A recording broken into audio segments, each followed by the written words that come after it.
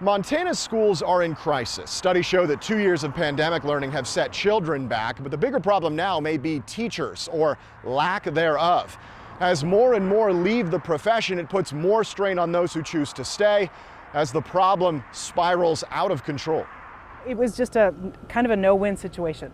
Monday was a strange one for Kate McAuliffe Miller. It was the first time in 25 years she didn't have first day of school jitters. My body woke up early, like my normal morning routine, and I was like, what am I doing? So I went back to sleep. So it was very nice. McAuliffe Miller has traded teaching for learning, now a student at the Montana Beauty Institute. She says her decision to switch careers was clear by the middle of last school year. These last couple years have taken their toll.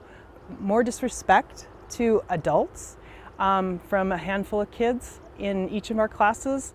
But it was also the stress of showing up to work knowing you'd be doing more than you signed up for. Every morning you'd get to work and there'd be a email from our secretary saying, this many teachers are out today and we don't have subs. So we need to have them covered. We can't just put a body in there to just have a person, watching them. They need to be learning. So it got tough on you. There's certainly a point when you want to be recognized maybe for some of your additional work. Josh Keller left teaching behind after almost a decade with SD2. He's now a financial planner specializing in helping school districts because he wants to be part of this solution.